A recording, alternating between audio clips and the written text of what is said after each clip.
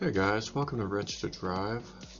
This is a quick product review. I just wanted to give you a quick look at this new Injora chassis. This is a slight to significant upgrade on the standard Injora SCX-10-2 clone, guys. And the big thing about this chassis is that fancy schmancy 2-speed transmission, and the keen-eyed of you will note that this is a TRX4 layout, guys.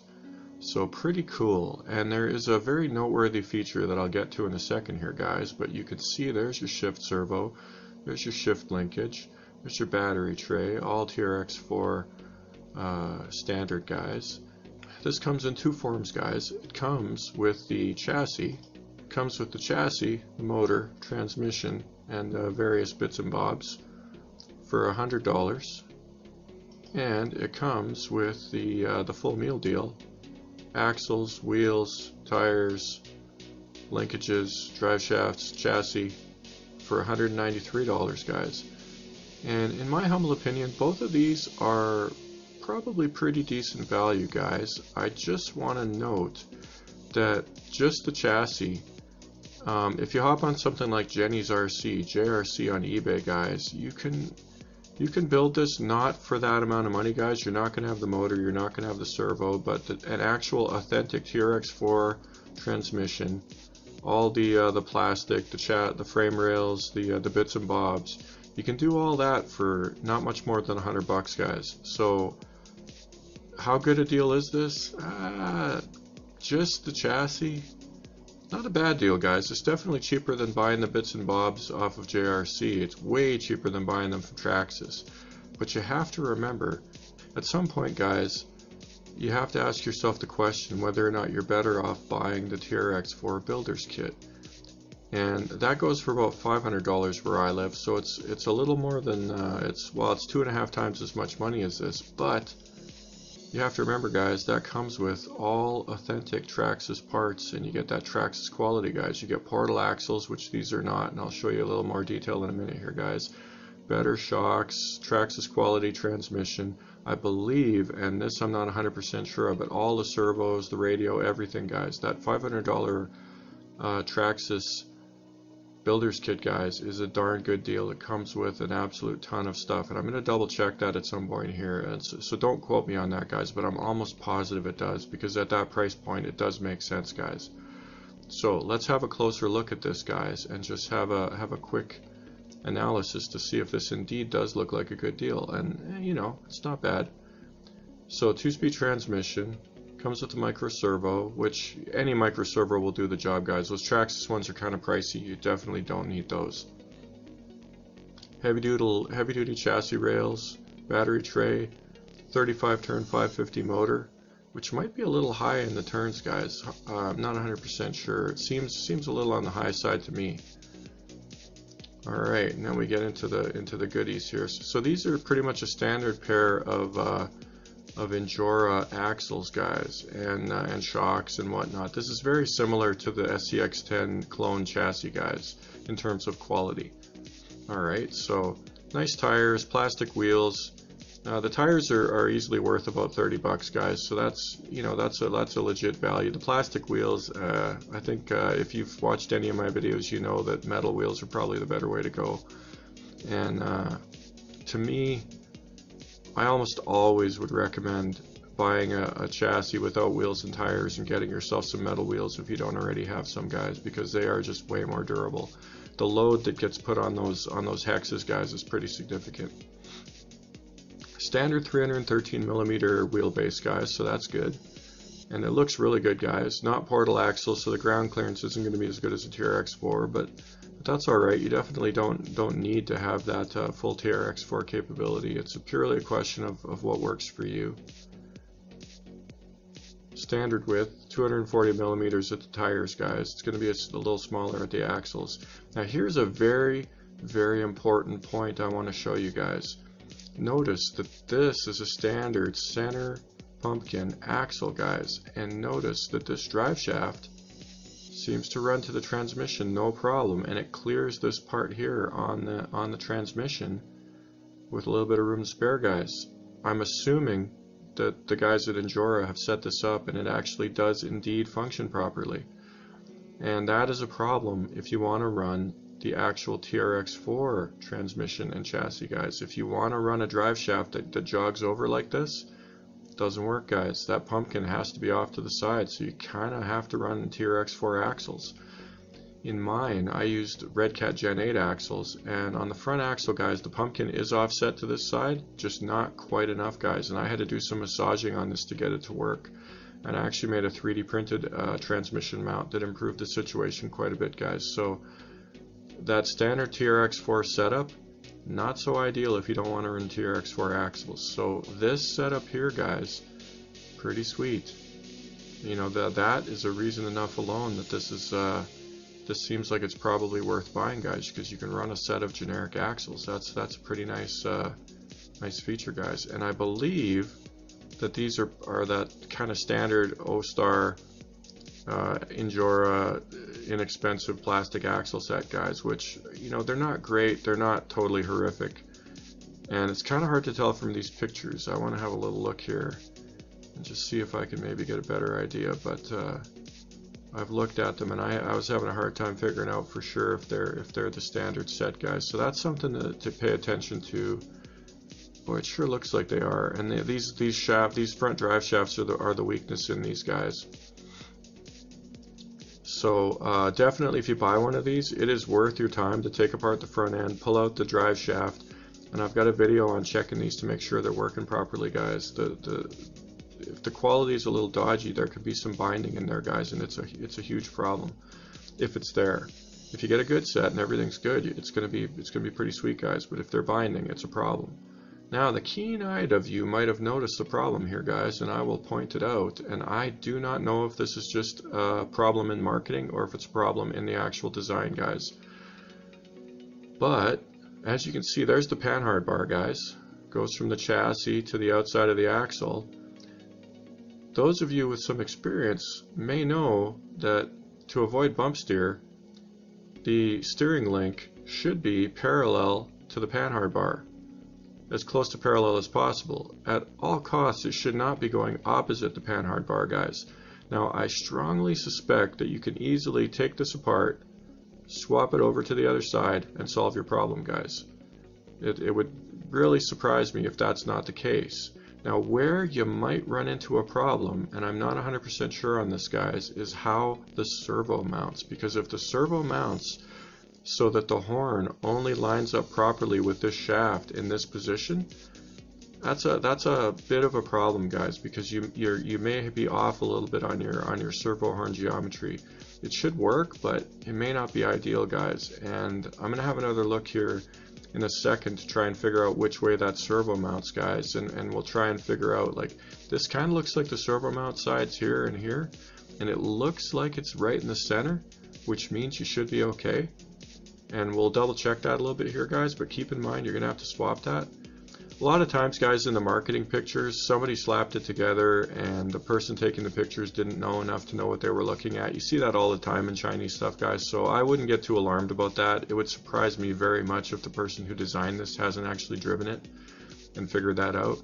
If you've watched any of my videos, you know that I myself made that same mistake. I accidentally, in one of my crawler builds, put the panhard bar on the wrong side. Total 100% whoopsie. I didn't look at the axle and the panhard bar in the same orientation, and I got confused, guys. Really easy mistake to make when you're designing something. And, you know, easy, mirror the part, slap it on the other side, problem solved, guys. But definitely pay attention to that, because as this sits, it is put together wrong. So take note of that. So let's see here. Let's take a look at this top view and see if we can get an idea. Boy, it's hard to tell, isn't it? In the TRX4, the servo goes right here, guys.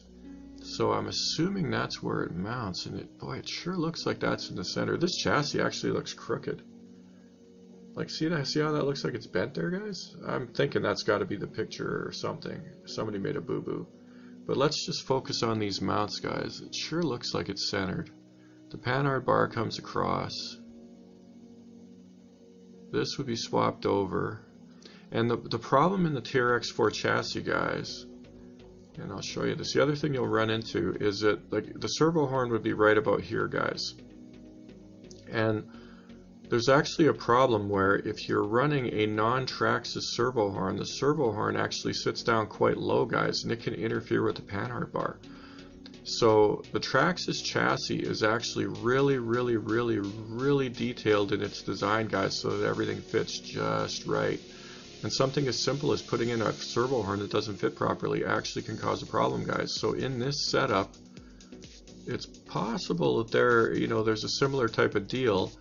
I want to say that's unlikely because if we scroll back up, one of the things we'll see is that this comes with a servo horn, guys. So I'm assuming, hopefully I'm not putting the ass in assume, guys, but I'm assuming that this servo horn is included so that everything works properly, guys. And anyways, bottom line, it should be a problem you can work around, guys. Yeah, there you go. That's the servo mount. So it does indeed mount exactly the same as the TRX4. Boy, it does look like it'll be tight over there, doesn't it, guys? Maybe they actually set this up this way so that it works at all. It'll be really interesting, guys. If anybody watching this orders this and puts it together, by all means, post a comment down below and let us all know what the poop is there. Because this panhard bar mount on the Traxxas, it's actually adjustable. It can move up and down a couple of notches, guys. In this, it kind of looks like it can't. Let's see if we can get a look at it. Boy, it sure looks like it. There isn't an extra hole there, guys. It's tough to say. There may be enough room there. There may not be. It is very difficult to tell. So anyways, guys, that's something to pay attention to. Overall, though, I mean, I'd say this looks pretty good, guys. And for the money, how bad can it be, guys? I mean, I generally, with these Chinese crawlers, my advice would be don't treat them like they're built to be indestructible, guys. Treat them like, kind of like a standard car, like an actual real life car that you're driving, like you would treat that, don't be too cruel to it, guys. Treat it like it can actually break. And it's probably going to serve you pretty well, guys. Definitely one thing to watch with these axles, because of those drive shaft problems, guys, is make sure you adjust your dual rate on your steering so that you're not overextending the turning radius, guys. It's all well and good when they show you, full 45 degrees. Double check and make sure everything works nice at that extension, guys, that there isn't binding, because if there's binding, knock that back, 5 degrees, 15 degrees, who knows? Knock it back so there isn't a binding problem, and that truck is going to serve you well. It might not turn corners real awesome, but it probably won't break, guys. Keep that in mind. So, a lot of times stuff isn't as bad as some people make it out to be. You see the comments, oh, it broke in 5 minutes. Grrr. Well, it probably broke for a reason, guys, and not understanding the reason, I get it. I was a kid, I was new to the hobby. Sometimes you don't know why something broke, and you're ticked off. I totally get it. That doesn't change the fact that a lot of times there's a reason, and once you know what the reasons are, suddenly you find the hobby a lot more fun because you're real savvy to all the important stuff, right, guys? So hopefully that's useful to you guys. Everything about this looks pretty good to me, honestly. Like this is one of those deals that would tempt me to no end because I love tinkering with stuff, guys. So, if you feel the same way, I don't know, this looks pretty slick, guys. Like look at all these nice little TRX4 details. These cross members look just like TRX4 cross members. The bumper mounts and everything look like they're proper. This looks pretty good, guys. And the only downside, no inner fenders, guys. But another thing about inner fenders, they're actually kind of annoying, guys. If you're building your own thing, this gives you a little more versatility in shock placement, the type of shocks you can use, guys. The TRX4 inner fenders are actually a little bit tricky, guys. Some aftermarket shocks, like the piggyback style shocks and whatnot, don't fit in there so well. So this is actually, in a lot of ways, a good thing because it gives you, basically unlimited versatility. You're going to be able to use whatever shocks you want if you're building your own. As we can see, the standard cheapo Injora ones work just fine. This thing looks pretty good, guys. And this little servo is going to do the job just fine, guys. One thing you got to worry about with the adjusting your shift linkage is if you don't have endpoint adjustment, when you set this thing up, listen, and if you can hear this servo, you know, all the time, it means that it's not quite adjusting all the way in or all the way out. Like when it's shifting the gear, guys, the servo is not sitting in a happy place, guys, where there's no load. It's sitting in a place where it's still loaded up. So you're going to want to adjust this probably down like this is shown here, guys, so that it's not moving as far. And with the Traxxas transmission, one thing you got to pay attention to is if you shift gears and don't drive the car, like don't move the car, the plunger may not go all the way in or out because the shift dog inside hasn't made it up, and there's about a millimeter more to move. So whenever you shift gears, you want to make sure you drive the car a little bit forwards or backwards and make sure it's fully in gear so that servo's sitting where it needs to be, guys. So that's something to pay attention to. Now, if you have endpoint adjustment on your radio, if you have a high-end radio, guys, you can adjust the endpoint on the shift servo so that it doesn't do that. And that's something important to pay attention to when you're setting it up, guys. So in theory, I think this will come put together. Most of this stuff does, guys, and that would be something you definitely want to check. But I would guess that they've tweaked it so that hopefully out of the box it works pretty well. Usually this Chinese stuff's not too bad, guys. It should work out of the box reasonably well. The biggest thing to check is that front axle, guys. Never hurts to take the axles apart and make sure everything's greased too, guys. More grease is always better than less grease in a crawler, especially if you're going to get it wet, guys. Another thing that, you know, I'm a little lukewarm on it, guys, but sealed bearings. They're not the be-all and end-all, guys. You still have to try and make an effort to clean your truck if you get it super wet and whatnot. But if you want this thing to last and you're going to get it wet, definitely in the outside of the axles, putting in sealed bearings would be a good idea, guys. The other spot is in the inputs, guys. Transmission, not quite as important, especially if you're not going to go, you know, super deep in the water. But I mean, pretty much everybody, even I, have gone axle deep in the water, guys. So, you know, definitely something. Putting in sealed bearings is probably worth the money if you like to abuse your crawler, if you like to go in the mud and the water and stuff like that, guys. And sealed bearings aren't super expensive, and you'll have to double check the bearing sizes, but typically the wheel bearings are all the same size, guys. So you just buy a tube of 10 and you change your wheel bearings and away you go. So there you go. That's my nickel's worth, guys. And this thing looks pretty good, guys. Like this is pretty sweet. Like I said, what you do kind of depends on what you have. I went just the chassis route, but I built mine with actual TRX4 parts. That worked out okay for me, guys. If you don't have any parts kicking around, this is probably not terrible, guys. I mean, personally, these days you can get a set of metal axles for about $100 that are going to be pretty decent, guys. And I did an axles feature not too long ago if you want to check that out. And I would say they're probably an upgrade over these. And the only downside, you're going to need to buy links and drive shafts as well, guys. And those are going to cost you, somewhere in the $40 to $50 extra range. So it's going to jack up the price to more like, what was this, $100, probably $250. Oh, and then you need wheels and tires, so $300. So as you can see, it gets expensive in a hurry if you decide to deviate from what you can get for a reasonable price, guys. You know, if you're, and like I'm in Canada, so if I'm talking $350, well, I can get that Traxxas builder's kit, guys, for $500. That comes with a radio and servos, the whole shooting match, guys. Suddenly that seems like a pretty good deal. The only way it doesn't is if you don't have that money, right? So definitely think over what you think you want to do in the long run, guys, because that is definitely gonna drive your financial decision. Now, if you just want to try this out and run it the way it is, guys, hey, that $193, that's not a bad deal. Free shipping.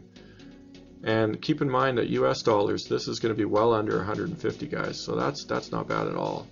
That is not a lot of money, guys. So that's it. You'll have to let me know what you think, guys. But this seems like a pretty good deal to me. And I'm sure that bits and bobs that are part of this will become available in the near future here, guys. So definitely bookmark the Injora site on AliExpress or eBay, and and look back from time to time. That's it for this time, guys. We'll see you next time on Wrench to Drive, where we ask the eternal question: do you drive to wrench, or do you wrench to drive?